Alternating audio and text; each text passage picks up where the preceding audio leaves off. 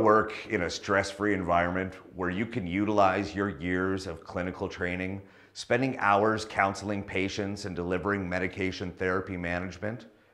Do you want to work in a pharmacy where you actually have time to take a lunch and use the bathroom from time to time?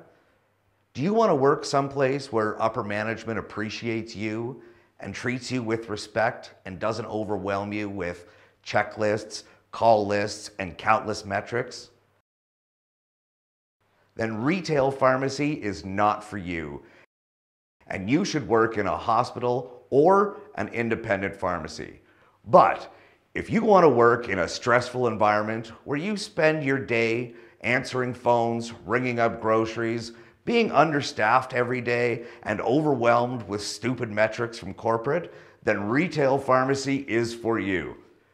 Side effects from retail pharmacy include anxiety, depression, frequent panic attacks, anger, irritability, restlessness, headaches, migraines, agoraphobia, weight gain, weight loss, starvation, sleepless nights, UTIs, knee pain, back pain, varicose veins, trouble sleeping, sleeping too much, regretting your choice in profession, substance abuse, insanity, and even possible career change.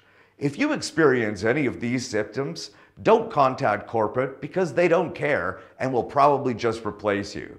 Otherwise, retail pharmacy may just be the career for you.